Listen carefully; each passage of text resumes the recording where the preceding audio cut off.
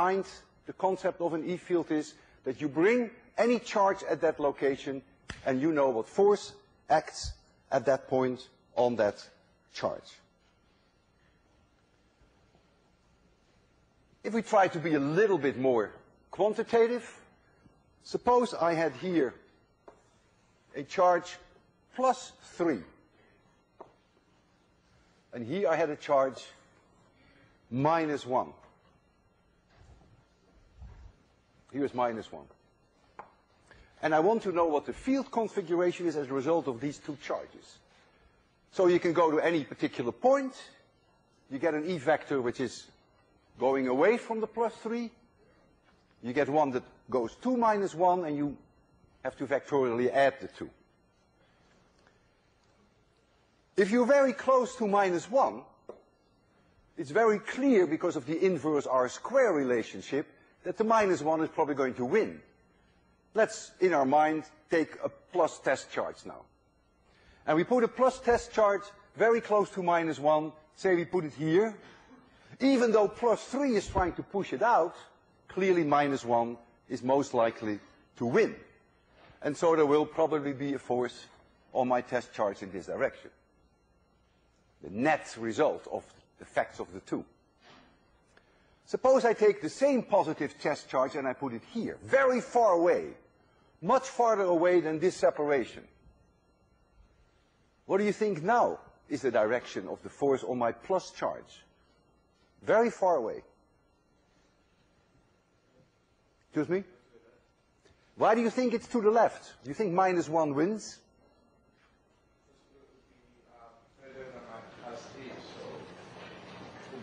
So you really think the -1 is stronger than the +3 because the +3 would push it out and the -1 tries to lure it in, right? If the test charge is positive.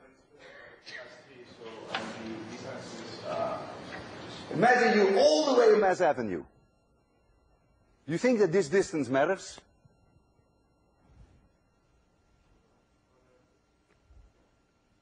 Who thinks the force is in this direction? Who thinks it's in this direction? Very good. You've helped them, really. The force is obviously in that direction because if you're very far away, the field will be the same as if you just had a +3 and a -1 somewhere here, which is +2. So if you're far away from a configuration like this, even if you're here, or if you're there, or if you're way there, clearly the field is like a +2 charge and falls off as 1/r². So therefore, if you're far away, the force is in this direction. And now look what is very interesting. Here, if you're close to the -1, the force is in this direction. Here, when you're very far away, maybe I should be all the way here, it's in that direction. So that means there must be somewhere here a point where the E field is 0.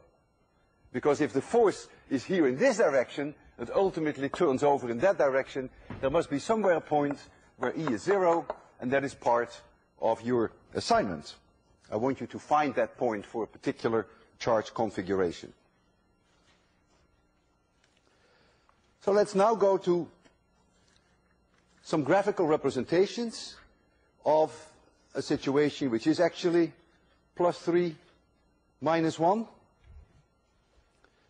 Try to improve on the light situation. And let's see how these electric vectors, how they show up in the vicinity of these two charges. So here you see the +3 and the -1, relative units. And let's take a look at this in some detail. First of all, the length of the arrows, again, indicates the strength. It gives you a feeling for the strength. It's not very quantitative, of course. And so let's first look at the +3, which is very powerful. You see that these arrows all go away from the +3, and when you're closer to the +3, they are stronger, which is a representation of the inverse R² field.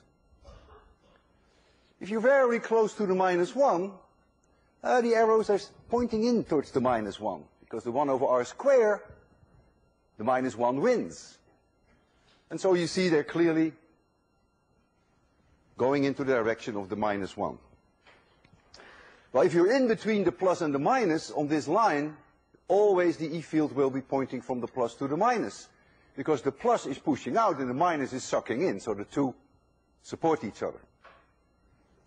But now if you go very far away from this charge configuration, anywhere, but very far away, much farther than the distance between the two charges, so somewhere here, or somewhere there, or somewhere there, or here, notice that always the arrows are pointing away. And the reason is that +3 and -1 is as good as a +2 if you're very, very far away. But of course, when you're very close in, then the field configuration can be very, very complicated. But you see very clearly that these arrows are all pointing outwards. None of them come back to the -1. None of them point to the -1 direction. And that's because the +3 is more powerful, and then there is here this point, and only one point whereby the electric field is 0.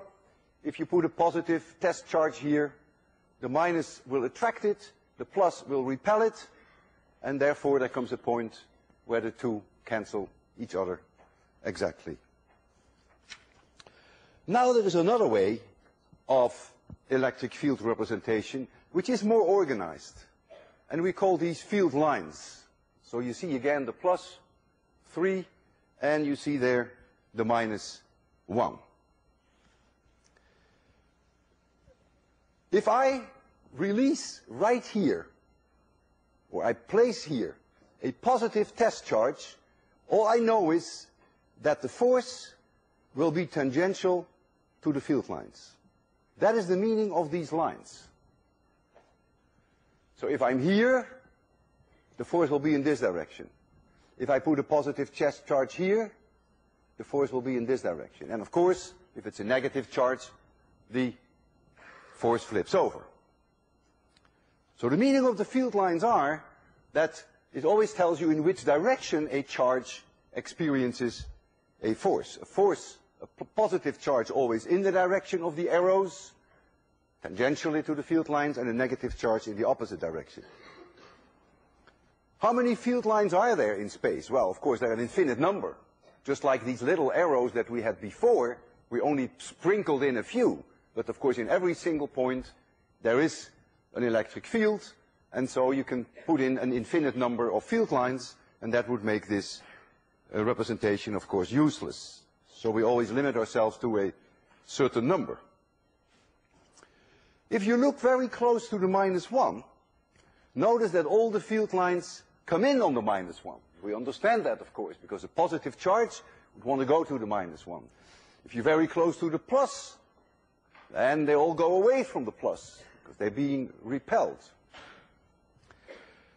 You can sort of think as these field lines, if you want to imagine the configuration, that the plus charges blow out air, like a hair dryer, and that the minus suck in air,